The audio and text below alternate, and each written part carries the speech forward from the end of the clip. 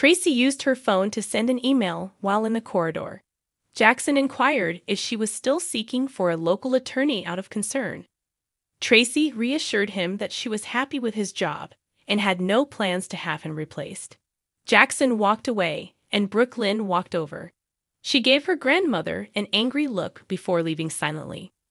In an elevator at General Hospital, Sam and Cody were riding. While Sam acknowledged that she couldn't believe she had agreed to support Cody with his crazy scheme, Cody paced. Cody winked and added, "That's what I'm depending on. People thinking I'm insane." Sam agreed that Cody had shown exemplary loyalty to Sasha. Sam thanked Cody for the compliment, but she cautioned him that the plan might go horribly wrong and Cody might find himself in Sasha's shoes. Cody made it apparent that he was prepared to take a chance in order to aid Sasha.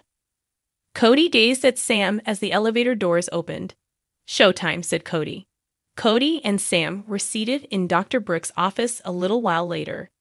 Sam clarified that she had medical power of attorney over Cody because he was a close family friend.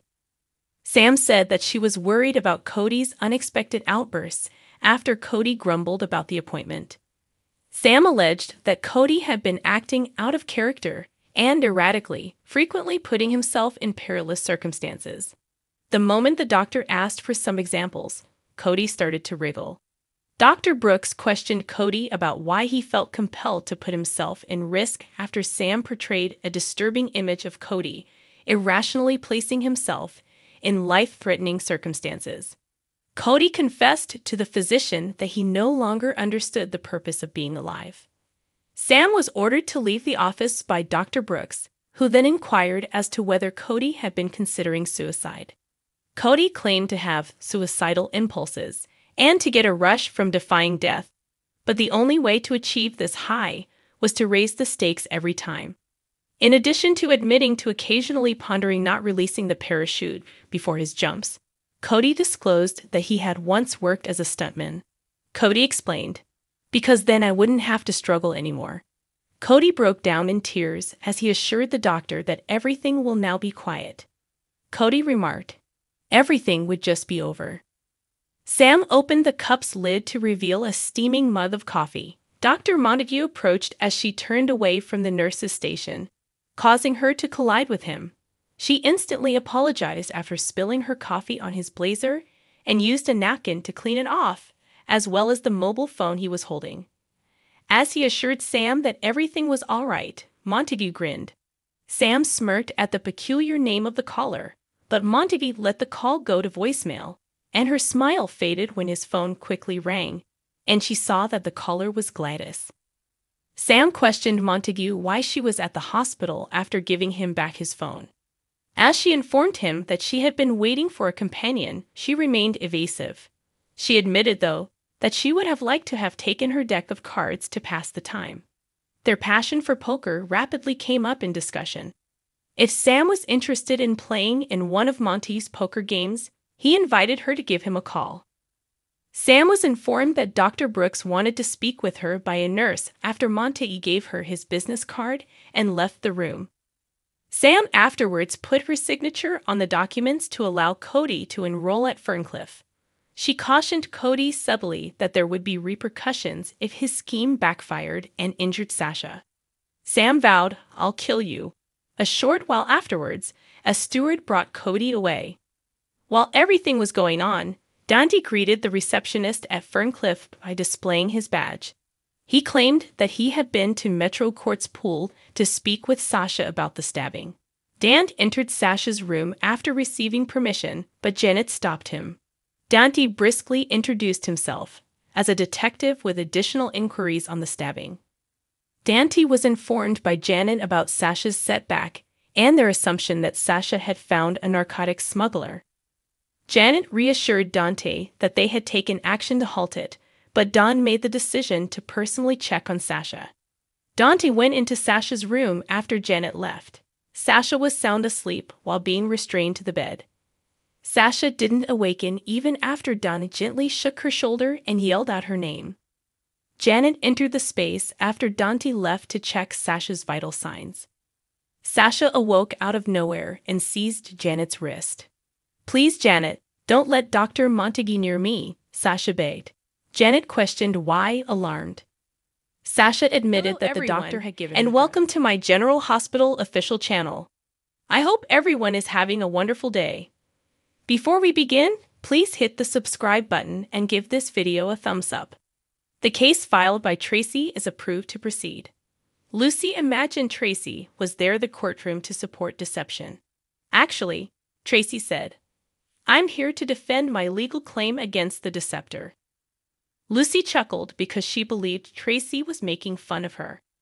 Maxie pointed out to Tracy that Lucy had invented the deceptor and that Tracy had no legal right to the well-known cosmetic item as Brooke Lynn frowned at her grandma. Why Tracy would take action against deception shocked Lucy. This is about my relationship with your brother. May he rest in peace, Lucy remarked startledly. Tracy charged, You had a cheap and sleazy affair with Alan while he was married to Monica. Because several of Tracy's ex-husbands had connections to organized crime, Lucy contended that Tracy was not in a position to claim the moral high ground.